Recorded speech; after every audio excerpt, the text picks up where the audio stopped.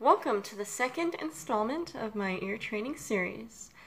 In this video, we will be studying major thirds, major sixths, and minor sixths. These kinds of intervals are all found within a C major arpeggio. We can use those things as reference. I'm going to show you how they relate to each other first, and then I'll give you some tips for picking them out individually. Then we will do a little bit of practice in identifying the different intervals. So let's get started. We're going to start with a major third, and a major third is the distance between scale degree 1 and scale degree 3.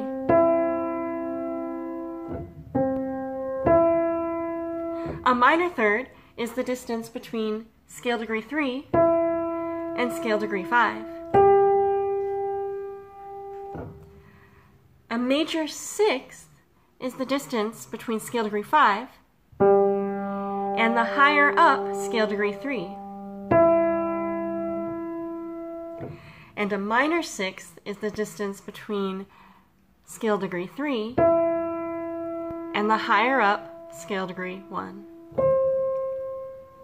So you can see how they all relate. A major third with a C and an E combined with a minor sixth of an E and a C creates an octave. As is the same with a major sixth, so major sixth with a C to an A combined with a minor third of an A to C. Let's talk about the sound that you're hearing. We're going to start with, again, major thirds. An example that starts with an ascending major third is When the Saints Go Marching In. Oh, when the saints go marching in. So here's that one. A song that has a descending major third in it is Summertime.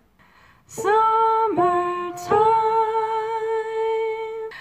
Minor third, again, is the distance between scale degree 3 and scale degree 5 in a major scale. One song that starts with an ascending minor third is Greensleeves.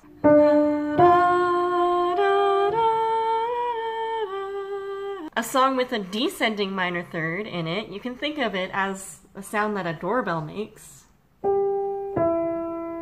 Or, if that is too close to you as a major third, I think of the song, if you know the song, Black Socks. Black socks, they never get dirty. The longer you wear them, the blacker they get. An ascending major sixth is in the beginning of My Bonnie Lies Over the Ocean. My Bonnie lies over the sea. One song that starts with a descending major sixth is Nobody Knows the Trouble I've Seen.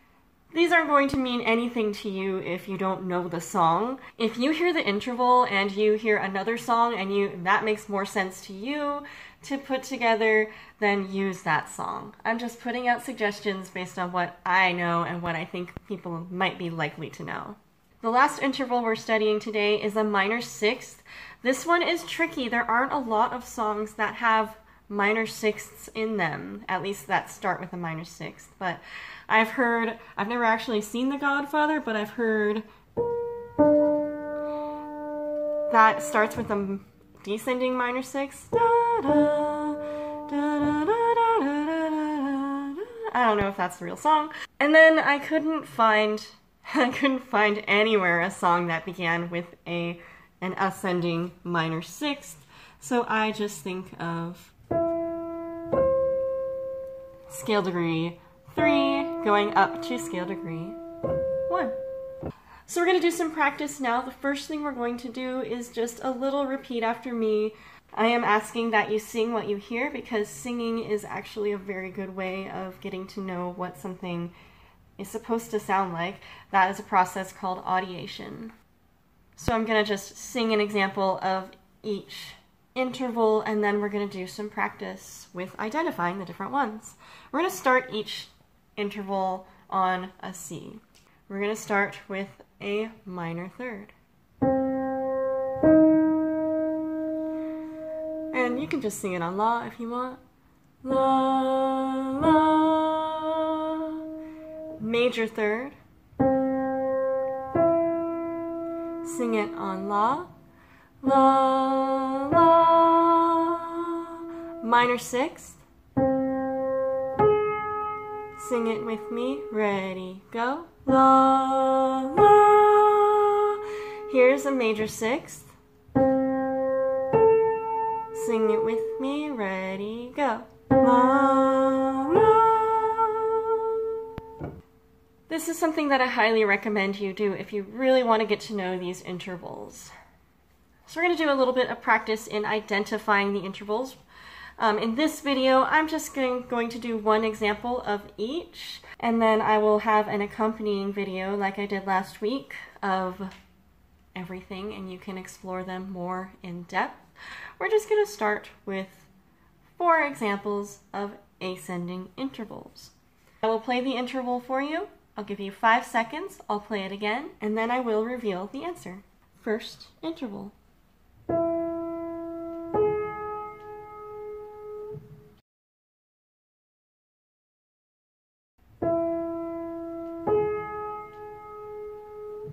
That is a major third. Second interval.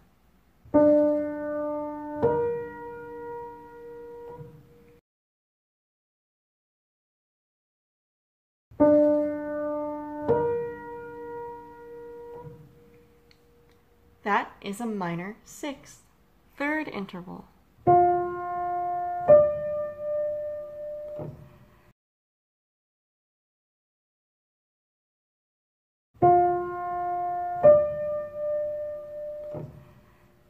That is a major sixth. Fourth interval.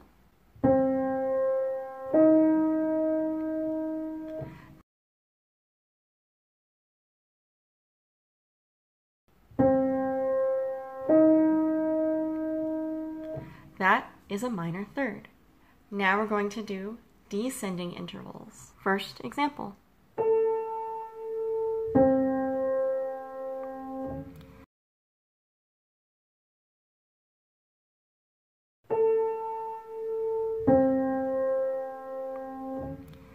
That is a major sixth. Second example.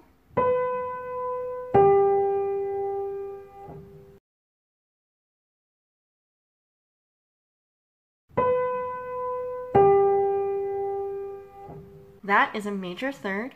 Third example.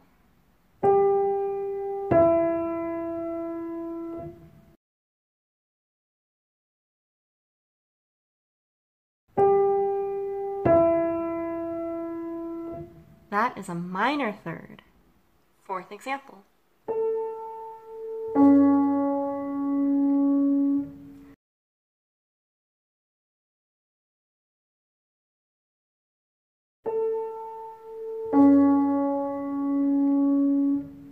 That is a minor sixth. Now I'm going to do 4 examples of stacked intervals. What I do is I try to listen to both notes and then sing them in my mind. If you do this in a class, you can't sing them out loud, but because this is just a video, you can sing them. If you can pick out the 2 tones that you hear and sing them, that will help you judge the distance. So, first example.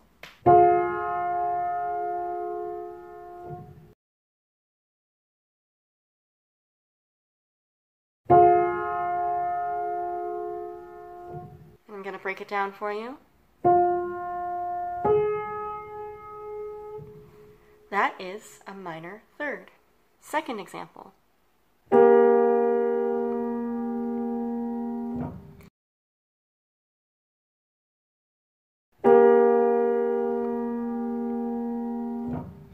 Breaking it down. That is a major sixth. Third example.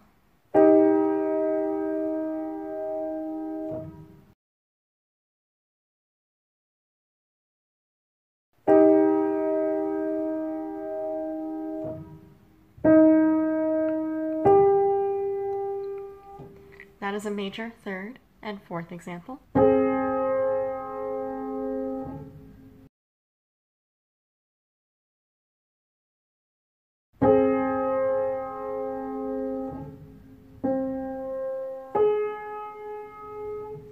that is a minor sixth. So I hope this was a helpful introduction to the major and minor thirds and sixths. Again, this will be accompanied by another video where you can do a more extended practice. That video will also include examples of perfect intervals, which you will probably be familiar with if you saw the video last week. Thank you very much for watching, and for all kinds of music theory tutorials and songwriting and fun and cool stuff that isn't always music theory, subscribe so you can see what happens. Until next time, stay mindful, stay musical, and stay out of trouble.